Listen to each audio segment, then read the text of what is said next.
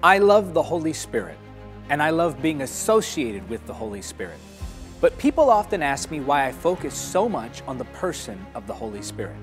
I can give you several reasons. Firstly, God gave me a clear mandate: introduce my Holy Spirit to your generation. Now, of course, as an evangelist, I preach the gospel message of salvation as my primary message. But when it comes to the building of believers, this is my area of grace: to teach on truths concerning the Holy Spirit, healing, faith, prayer, spiritual warfare, and similar themes. I often focus on the Holy Spirit because that's what I've been directed to do. Secondly, when I was born, my parents prayed a very special prayer over me. They asked that God would make me sensitive to the Holy Spirit. I believe the ministry I serve in today is an answer to the prayer of my parents. But there's another reason why I'm so passionate about teaching and preaching on the Holy Spirit. He's my friend. This Bible verse absolutely changed my life. May the grace of the Lord Jesus Christ, the love of God, and the fellowship of the Holy Spirit be with you all. That's 2 Corinthians chapter 13, verse number 14. Think about that. The fellowship of the Holy Spirit. This means that we commune with Him or share a friendship with Him. The Holy Spirit helps us to pray, to worship, to live holy, to understand God's Word. He remains with us despite our many flaws. He encourages us, helps us, inspires us, and even corrects us. And yes, He loves us. If that isn't a good friend, I don't know what is. When I first learned about friendship with the Holy Spirit, I was in a very awkward stage of life. As many feel in their early teens, I felt disconnected from others, lonely, and like I wasn't accepted. Insecure and full of self-doubt, I met the Holy Spirit. He is the friend above all friends. He met me when I needed a friend. That is the source of my passion for Him. Now, why doesn't the Bible say the fellowship of the Father or the fellowship of the Son? Does this mean that the Father and Son don't care about us? Does this mean that we can't be in fellowship with them too? Of course we can fellowship with them, but through the Holy Spirit. God the Father sits upon a throne in heaven, and the Son sits at His right hand.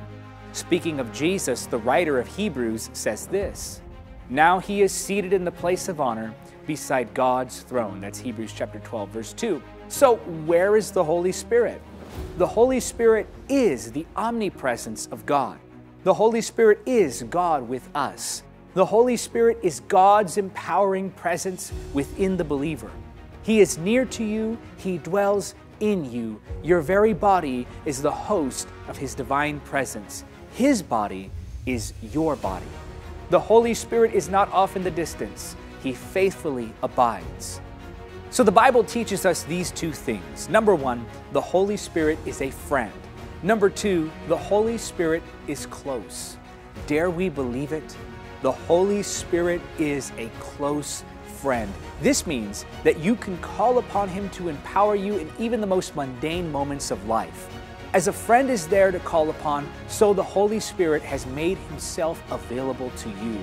When you are driving to work, He is in the car with you. When you are spending time with loved ones, He is in the midst of you.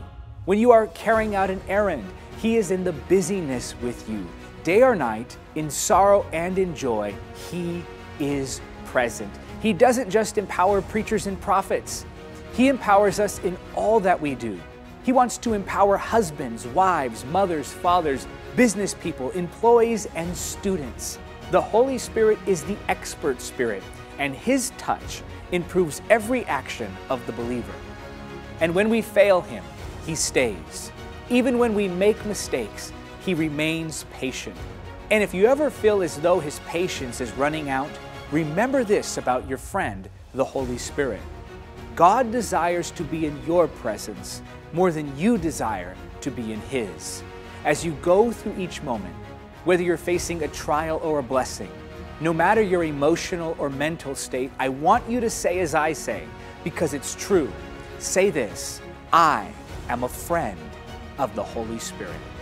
I'm Diga Hernandez, and that is your Moment of Truth. For more free content like this, sign up to my emailing list by going to davidhernandezministries.com/email. By the way, a lot of the content you heard in this video is available in my 2 books, Carriers of the Glory and Encountering the Holy Spirit in Every Book of the Bible.